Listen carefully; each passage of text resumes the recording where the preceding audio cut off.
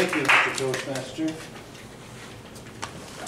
Now, Bob, I might disappoint you a little bit in finding out how to make money because I just don't think it will be suitable for you. You feel good doing it. Oh, no. Because the real title of the speech is How to Lie with Statistics. And I don't think I don't think anybody here is the type of liar that would do that. There are certainly a lot of marketing people out there that would. This relates to our last election. You know, I went through the election. I came to a meeting here and I didn't check the TV all day. I was so sure that Hillary would win. Everybody said they would. You know, the odds makers in Las Vegas were paying something like 88%. You know, if you put in $1, you would you get a $1.12 back. About $8. Okay, what happened? And then I went down to the restaurant with the rest of you guys, and hey, you know, Hillary isn't winning at all. In fact, now part of it is that Trump, you know, he really went out and worked the last few days and all the time that he could, and Hillary didn't. But somehow her advisors thought that they were going to win. They assumed that they were going to win. They sent out people to talk to people on the street and into colleges and this, and sometimes something happens where people on the street, they'll pick a more cleanly dressed, a person that looks more intelligent. They don't pick their view is somewhat biased to look for. Now, so that got me thinking about this this particular speech. I've heard so many times over the past few years that sort of thing that happened years ago when Alf Landon was against Roosevelt and Truman was against whoever he was running against, and the papers are already printed the previous night, you know, who's winning. You know, they figured Truman had lost. The morning they were sure that Truman had won. Another time when Kennedy was running against Nixon, there was a time that Nixon actually was ahead. And then Kennedy pulled ahead again. So here's a graph and on the left side, on the right side here is a number of figures running from 2 on up to 24, and that means the factory had production of 20,000, whatever they're producing, and it went up to about 22 over a period of 1 year. That's fine. That's pretty good, 10% increase in a year, but it doesn't look very good on paper. So to make it look good on paper, you draw another graph with another line. It's from 18 to 24, but it looks a lot steeper. It looks a lot more exciting. Wow, you know, we can get better investors in doing this. Or if you want to show what they call a one-dimensional figure.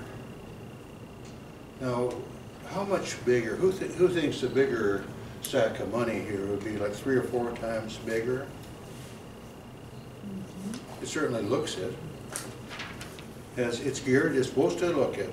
In actuality, it represents twice as much. And people are able to get by with that because it's sort of legal, it's sort of nearly accurate. And the other thing, another thing that comes up is averages.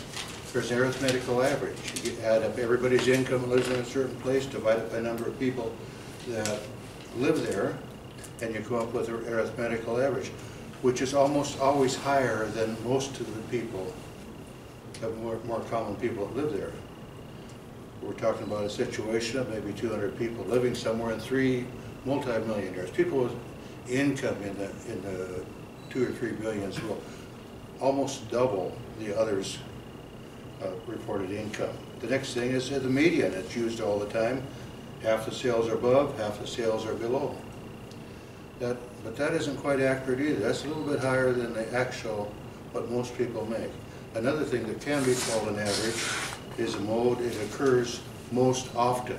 If 100 people out of that group of 200 make in the mid-20s, that'll be called an average. Now, polls, the other thing that they're asking, you know, to get who you're going to vote for, what products do you like, and and they come out with some really ridiculous polls and get scientific answers on it. Now, like, how often do you bathe? How often do you brush your teeth? Who's going to answer that correctly over the telephone or to a stranger knocking on your door? You aren't. That's not going to happen. Yet, or we all know that, if you toss pennies, heads or tails, 1,000 times, they're going to come out probably real close to 500 on either way, but maybe not, but they will. But if you toss them out 10 times, you got a really good chance of maybe 8 out of 10 coming up heads.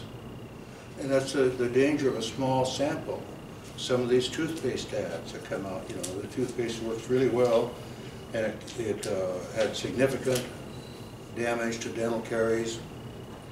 So, but if you look back, they aren't going to tell you that they came up with a sample of 6 or 12 people, or in some cases only 2 to check from.